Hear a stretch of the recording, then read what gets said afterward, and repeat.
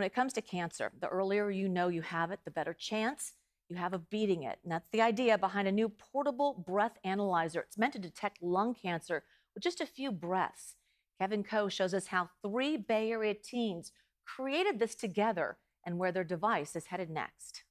And then I just blow in the bag, takes just around 10 to 15 seconds.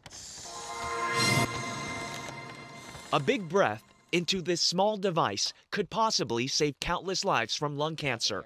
This machine was created by these 3 high school seniors, all because of one man. My grandfather, he was diagnosed with a lung issue, and it was diagnosed kind of late, which kind of, if it was diagnosed earlier, it could have helped him. What could have helped was a less invasive, more affordable, and quicker test compared to biopsies, CT scans, and top-of-the-line breath-based cancer detection. It cost like 60 grand, and that was like the gold standard of what was being used at the time for breath-based lung cancer detection. We know we're not going to beat the accuracy of that expensive device, but we just wanted to make a cheaper version that could still work. It works by detecting markers in the breath that could signify lung cancer, an important step in early detection.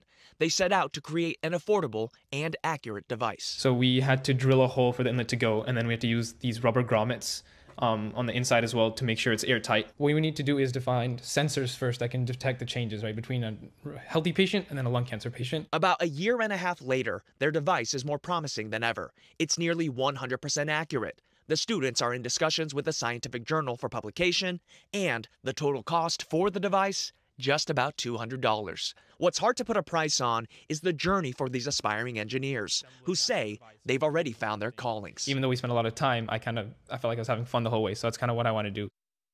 That's amazing. The trio is looking for a biotech company to refine their device.